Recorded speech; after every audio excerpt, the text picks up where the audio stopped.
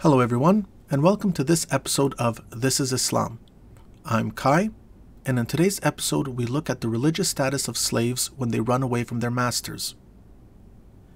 There is a set of 3 hadiths in Sahih Muslim that say that any slave who runs away from his master's enslavement, i.e., he refuses to continue being a slave, then this amounts to kufr.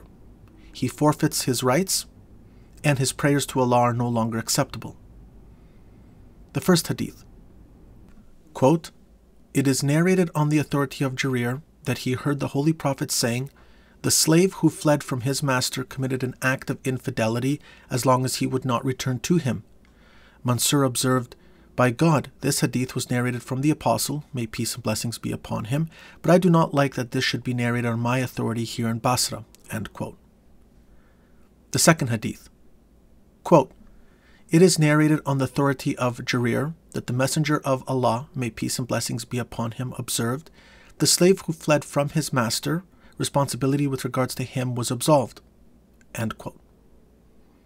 And the third hadith, quote, "Jarir bin Abdullah reported it from the Holy Prophet, 'When the slave runs away from his master, his prayer is not accepted.'" End quote. Imam Nawawi's commentary gives us insight into the Muslim mindset. Quote, "The Prophet says in the second of these 3 hadiths that the runaway forfeits his rights. Slaves in the Muslim state were treated differently from everywhere else. They had rights, and the Prophet repeatedly stressed that they must be treated with kindness and never overworked or abused in any way. The Prophet refers here to the fact that slaves were given guarantees that they would not be punished or locked up by their masters. By running away, however, they forfeited such guarantees. The third hadith quotes the Prophet as saying that when a slave runs away, his prayer is not acceptable. Qadi Iyad agrees with Imam al-Mazari's view that this applies to one who considers running away lawful. In this case, he is considered an unbeliever, and neither his prayer nor anything else will be acceptable. The Prophet mentions prayer to indicate that other actions are unacceptable. Sheikh Abu Amr ibn al-Salah disagrees with this view, maintaining that unacceptability also applies to a runaway who does not consider running away lawful. That his prayer is unacceptable does not necessarily mean that it is not valid. Therefore, when a runaway prays, his prayer is valid but unacceptable. Its unacceptability is based on this hadith because it is coupled with an act of disobedience to God. It is valid because it fulfills all the conditions that are required when a person prays. There is no contradiction here.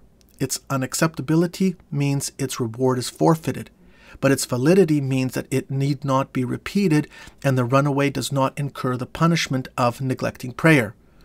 End quote. So just a side note, it's quite interesting that someone who is to be considered a kafir still has valid prayers, but those prayers are just not acceptable. Ponder that. Let it bounce around in your head a bit. That's some really high IQ Muslim logic right there. I would expect the Muslim response to be that should the slave return to his master and be considered a Muslim again, then he need not make up the prayers. But there's more. In his commentary to a later hadith, Imam Nawawi writes, quote, "In the case of freeing slaves, the purpose is to give a person what he needs, which is to free him from the humiliation of slavery." End quote. So, a Muslim slave who runs away not wanting to live with the humiliation of being a slave is not only disobedient to Allah, but is a kafir before Allah. So follow the logic. Slavery is humiliating. Running away from enslavement makes one a kafir. Then that means slavery is divinely ordained and Allah wills Muslims to be humiliated.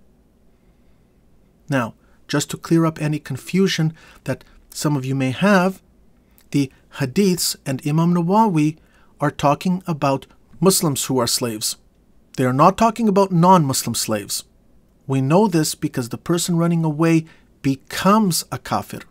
One can only become a kafir if they were first Muslim.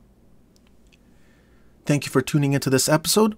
Next time on This is Islam, I will discuss Satanic Salat, that when the sun is about to rise, Satan puts his head in its way so that the unbelievers who prostrate before the sun as it rises appear to be prostrating before him. Stay tuned.